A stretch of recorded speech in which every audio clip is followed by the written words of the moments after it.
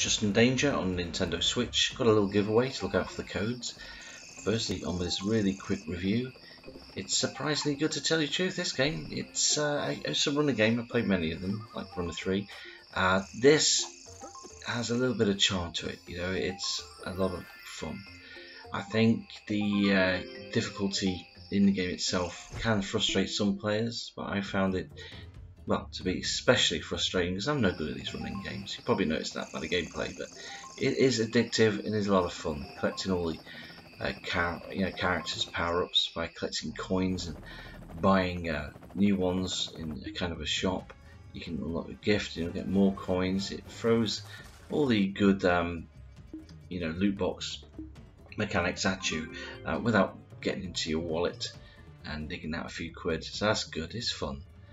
You know, it's meant for kids, and that's what they like opening. Anything that has to be opened with coins or be collected, you're going to be into that. You know, it is a fun game. The levels are a real challenge, and they change every time you play them. They're not always the same, which I noticed, which was good. Quite impressed by that. You will die cheap deaths, but it's nothing new. This sort of game is a challenge. There's no hand-holding here, and you can take shortcuts by buying a helicopter to the next level, which is fun. You know, obviously you've got to pay for that with the coins. There's a lot of heroes to unlock, you know, like Lara Croft, Bruce Lee, Spider-Man, just to name a few. Of course, they only resemble the icon they portray, but it's good enough, you know.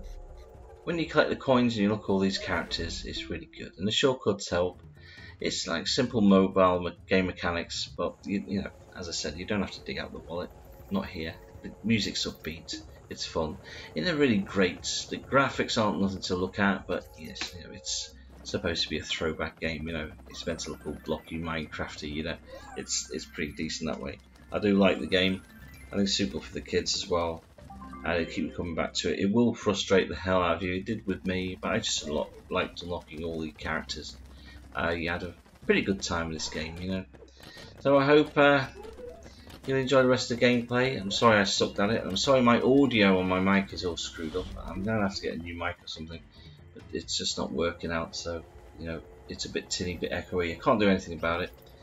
But there we go. It is what it is. This game is pretty decent. Give it a solid 8 out of 10. I'd give it 9 out of 10 if I was any better at it. But the frustrating value of this game is it will kick your ass. But hey, you need a challenging games like this just to keep you sane, really. I was quite impressed with some of these levels. You know, jumping over, you know, these wheels of death is fun in itself. And of course, there's another code for you. Hope you enjoy it. Don't forget to like, comment, subscribe. Don't forget to mention that you actually redeemed it. I'd like to hear people who redeem it. Another giveaway will be along in a day or two, so look out for that.